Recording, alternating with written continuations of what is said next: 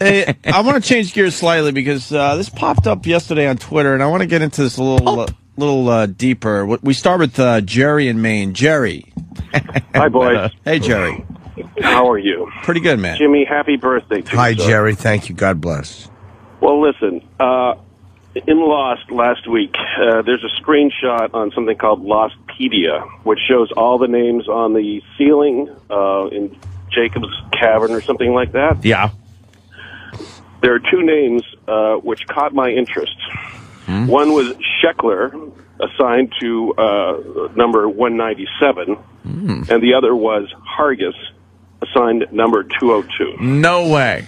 Yeah, and a few people are saying that they have to be Opie and Anthony fans. That and had I'm to be Photoshopped. And I'm wondering if, I'm wondering if it's Photoshopped. No, I'm wondering if this is, are just our imaginations. I want to get into this a little bit. There's because there's a few way. people that have brought this to my attention. I want to see it. It says Sheckler, You gotta Hargis, see it. and the numbers are 197 and 202, which, of course, are the channels here on Sirius and XM. I'll tell you why I think it's a goof, because... You think it's just a coincidence? No, I think it's made up by a fan. I think You think I'll someone tell just you why. photoshopped it or something? Yeah, because I think that those numbers represent Hurley's numbers. That's my opinion on it. Well, the No, ones there's a whole with the... bunch of brand... no, you go ahead. The ones with the survivor... No, you go ahead. It's your show. The ones with the survivor, the people that are still alive, are Hurley's numbers. Right, that's what I think. The dead people these guys these are names scratched crossed out. And there's a fuckload of dead people that we don't even know what their names are. Like, I saw names that I had no idea who they were, and it was all the people that had died over the years as they were trying to find, the chosen one there to take over. But all right, maybe this is as hilarious as I thought it was. No, we're not. It's more interesting than hilarious. if it we're trying to get to the was bottom on of this. there, If that it's would real. be funny, but I cannot honestly believe that Sheckler and Hargis would be up there, which would be really funny. But because that you'd have to be. I'm telling you, there's a screen cap on Lostpedia, which shows all the names and lists all the names, and Sheckler was there, But you'd have to be a hardcore Opie and Anthony fan to, you know what I mean, to get that reference. Like if they were just fans of the Opie and Anthony show, it would be something a little more obvious. We're looking at Lostpedia, but is the picture on Lostpedia? Yeah, they twittered it. I don't know where it is, but you look at the roster of the names on the ceiling, and there's Sheckler and Hargis. Crossed out, I suppose. Well, if anyone knows more about this, very much so, sir. Yes, very much. Please call the show. I couldn't do it.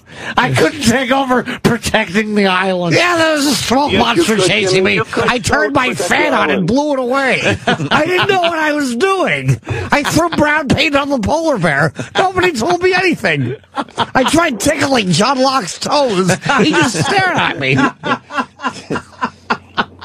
I don't know what happened. I put all my money on Walt merchandise. Walt merchandise. I said Walt is the driving force of this show. And I bought a fake beard like the other man who disappeared. Oh, shit. Walt merchandise. What a bad investment that would have been. Yes, I suggested at the series end where they all become space monsters. Nobody went for that one. That would suck. I didn't like it. Uncle Paul fumbled with me in the cave. He said to me, Teddy, the smoke monster's going to get you unless you hold this in your mouth. Oh, Jesus. Uncle Paul. That Uncle Paul is incorrigible. He sure is. All right, Jerry, thank you. I'm going to go to Chris in Pennsylvania. Chris? I was eating grapes out of Ben's wig.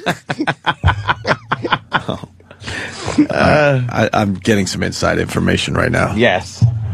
Yes, sir? Go ahead, Chris. Hey, Chris. Hey, one of the writers, I think his name's Brian K. Vaughan, is a Ron and Fez fan, and I'd imagine he's one of your fans, too. So Yeah, he put Razzle Dazzle in one episode. Razzle Dazzle. He put that in. I remember that, but... Oh, really? Yeah. How was that in? Before somebody beat somebody up, they said Razzle Dazzle. Just throw a little line in. It's pretty funny. Oh, we didn't really invent Razzle Dazzle, did we? Yes. No. He did put it in because of the show. Yeah, it was directly because of the show, though. That's pretty cool. I remember he was on there. All right, let's go to Todd in Jersey. Todd?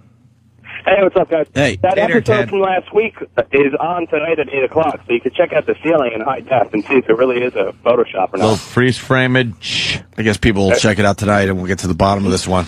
You would think it would be online somewhere. Yeah, we can't find it. A lot of lost people, I assumed, would want to study each and every name. Right. Maybe just names on the ceiling or something. Why don't you go to like Wikipedia or something, see if there's a list of the lost names on the ceiling? Because I guarantee you somebody stopped and somebody took a picture of that and studied it. Lost cave names. How about lost ass cave names? Ass cave, gaping.